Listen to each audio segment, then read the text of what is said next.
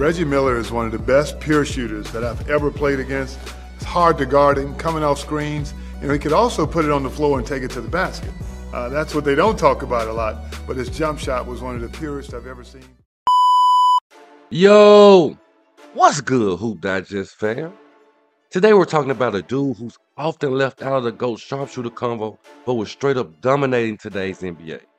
I'm talking about none other than Reggie Miller, one of the coldest shooters to ever lace them up. If Reggie played in today's NBA, where threes are as common as a layup and the pace is faster than ever, he'd be a problem. Like a real problem. We're going to break down why Reggie Miller wasn't just ahead of his time. He was built for this era. Let's get into it. Alright, let's take a trip back to the 90s for a sec. Back then, the game was slow, methodical, and low-key all about iso ball and post-ups. Big men ruled the paint, and offenses ran like they were on dial-up internet. Reggie, though, my man was out there playing like it was 2024, running defenders into the ground, coming off screens, and letting that thing fly from deep like it was nothing. In the 90s, the three ball wasn't what it is today. Coaches weren't drawing up plays for threes like they do now. It was all about working inside out and getting to the rim. But Reggie, he didn't care.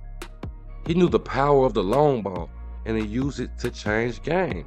Hell, he used it to break hearts. So imagine this. Drop Reggie in today's league, where shooting threes is encouraged and fast breaks are constant, he'd be eating, no question. Now, y'all know in today's game, shooting threes is pretty much life. If you're not letting it fly from deep, what are you even doing out there? Back in Reggie's day, he averaged about 1.8 threes per game. I know, light, right?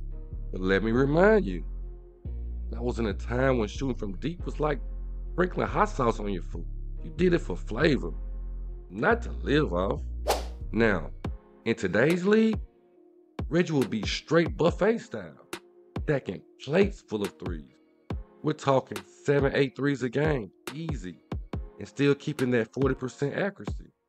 That's just under 10 points from deep alone.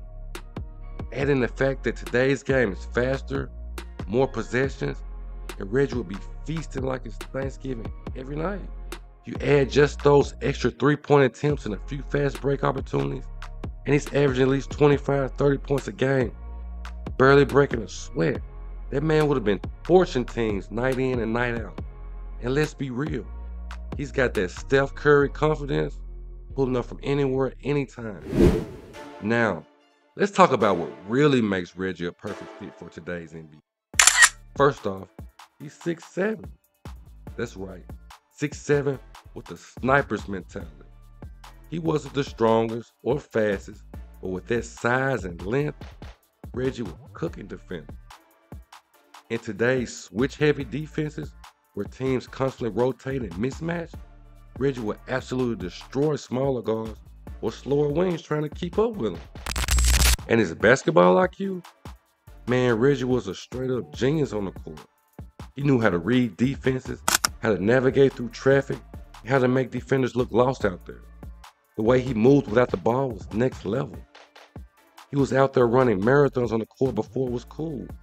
The only dude who might be better at that in the modern game is Steph Curry.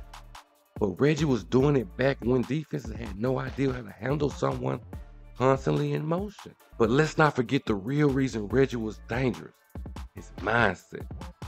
Reggie wasn't just a shooter, he was a straight assassin. You remember what he did to the Knicks, right? 8 points in 9 seconds? That wasn't just clutch, that was disrespectful. Reggie lived for those moments. He wasn't the type to shy away when the game was on the line. He wanted the ball in his hands, ready to take your soul with a dagger three. Now imagine that killer instinct in today's game. The confidence to pull up from deep whenever, the trash talk, the swagger. Reggie was built for this era of Twitter beefs and Instagram highlights. He'd be trolling defenders, then hitting threes right in their face, all while letting them know about it. If you mix Steph's range with Klay's defense and sprinkle in Dre's I don't give a damn attitude, you've got Reggie Miller. And don't think for a second Reggie will care about the spotlight in today's game. The bigger the stage, the more he thrived. He had ice in his veins before the phrase even existed.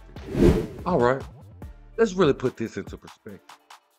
Reggie averaged about 18 points per game for his career, but that was in a slow-paced, post-up heavy era. If you drop Reggie in today's NBA, where the pace is faster, the floor is spaced out, and teams are taking way more shots, numbers will skyrocket. Okay, let's assume Reggie's taking around 8 threes a game, hitting them at his usual 40% clip. That's around 3-4 threes a game, which is already 10 to 12 points. Factor in a few free throws, because we know Reggie was automatic from the line, a couple of middies, and some fast break points. You're looking at a dude averaging 25, 30 points a game easy. Now, let's compare that to what he did in his time. In the 90s, the pace was slow, and teams only averaged about 85, 90 possessions a game. Today, teams are getting up 100 plus shots on a good night, meaning more opportunities for Reggie to cook. With more threes, more pace, and better spacing, Reggie would have been right there the top scorers of today's game. And don't get it twisted, he wouldn't just be a volume shooter. He'd be one of the most efficient scorers in the game, because that's what he did. Reggie was never about wasting shots. He took smart, high percentage looks, and that's exactly what would make him so dangerous in today's game. So let's sum it up. Reggie Miller wasn't just ahead of his time. He was made for today's NBA. In a league where shooting threes is the name of the game, where the pace is faster, and where off-ball movement is a premium skill, Reggie would have been one of the most feared players on the floor. His size, his basketball IQ, the movement without the ball, and killer instinct would have made him an absolute problem for today's defense. And he would have thrived in the spotlight. Reggie loved the pressure, loved the big moment. And in today's era, where stars are bigger than ever, Reggie would have been a straight superstar. So next time you're watching Steph and Klay rain threes, just remember, Reggie Miller was doing it first. And if he played in today's NBA, he might have been the greatest sharpshooter we've ever seen. All right, that's a wrap, y'all. Make sure to smash that like button, hit subscribe, and turn on notifications.